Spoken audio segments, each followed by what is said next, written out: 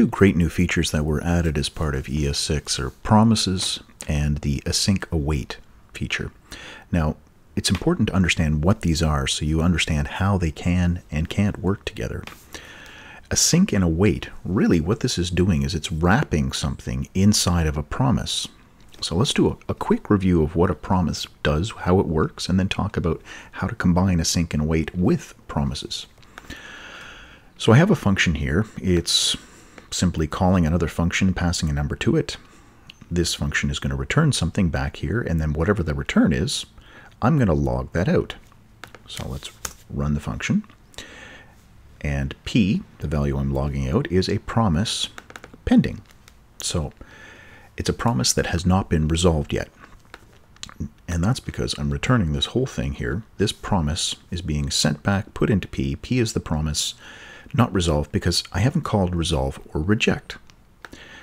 Now, if I put that inside of here, what I'm doing, or here, let's actually put MS as the value. So the 1000 that gets passed in here, that's what I'm going to resolve with. So run this again. Now I have a promise resolved with the value 1000. So that's what's being put into here, is the promise that is resolved. If I reject it, so my promise fails, run that. Okay, what happened here? Well, a whole bunch of stuff. Mostly it's the fact that there was an error. So an error happened. That came back. It is a promise still. There's a wrapper promise that goes around all of this stuff. The promise was rejected, and the value was an actual error object. So there's an error taking place. That's what all these notes are all about.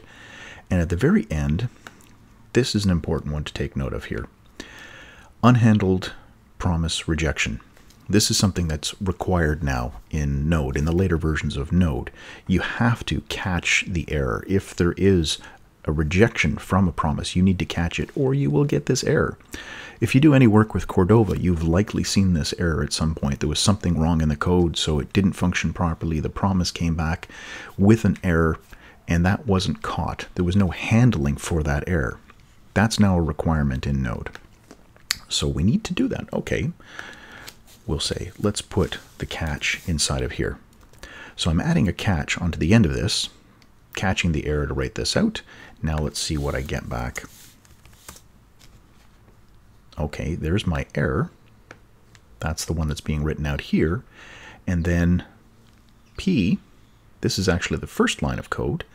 This is still my pending promise. So I've called this function. I got back a promise. I'm writing out the promise. The promise at this point is still pending. And then inside that promise, I'm calling reject, which is triggering the error, which makes the catch run, which writes out this message. Now let's take a look and see what happens here if we wrap this in an async and await. So I'm going to take that catch off, so we're back to our original. There's the error, so we'll make this a resolve, so everything's all happy and working. Clear, run this again. There we are. So we have our resolve promise with the value 1000 in it.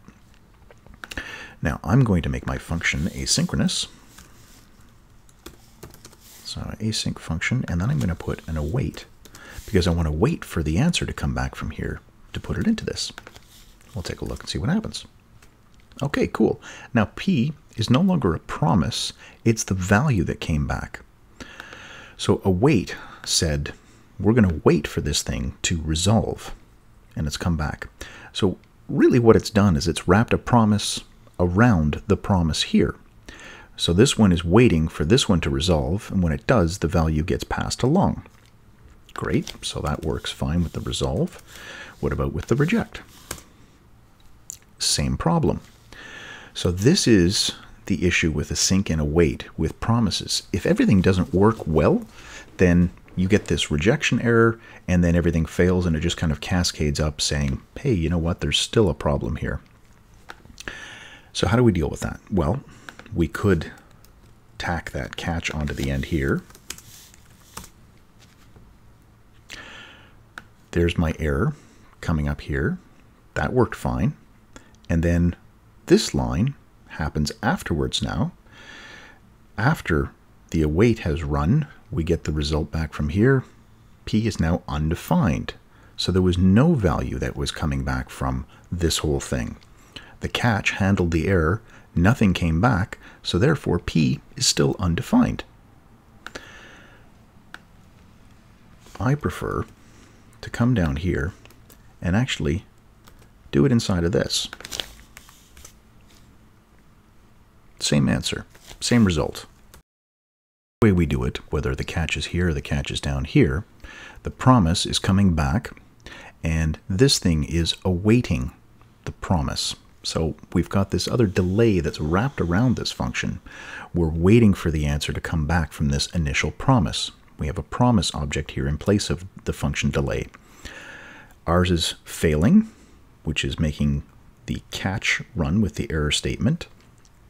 Then we have undefined for P. So that means if you're using await and async, I can't really chain on a then to the await. And if this function failed, I've got a problem here, is that this thing might have nothing at all. It may be undefined. So we need to, if we are calling a function which is returning a promise to us, and we're using async and await, we need to, and if you're doing this, I'm assuming that you're not doing that typical delay 1000 dot then with some function dot catch, and this would have the error inside of it like this. So you can still write it like this, but if you're going to chain on the await in front of it, then what's coming back is not the thing that you can chain the then onto. I can't come here and say p dot then. This is not going to work because p could be undefined like it is here. So as soon as you put the await in front of this, you can no longer chain the then onto the result. It is going to be the result from the resolve that comes back. So we need to check and see if we actually got something back from the resolve.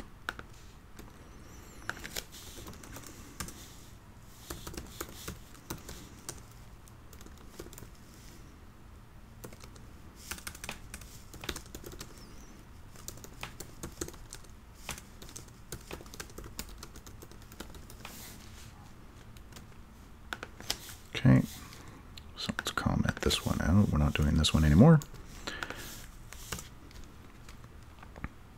There's our statement. So we need to wrap an if statement around this. If you put the await in front of your promise that's being returned, you're no longer getting the promise back that you can chain the then onto. What's happening is you're getting the actual value that was resolved here. So if I get rid of the error and I go back to resolve, there. Now I'm getting the value right here. So this is response from promise.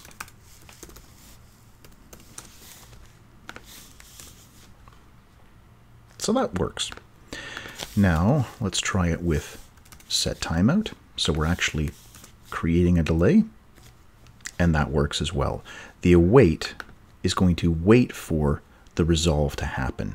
That's what this is doing. So it's like the other promise wrapped around the function. The function's returning the promise, but this means we can't chain the then onto this result. We're actually going to be getting the result here, not the promise itself. And that's it. That's using async and await together. So I hope you found that useful. If you have any questions, feel free to leave them in the comments below. And as always, thanks for watching.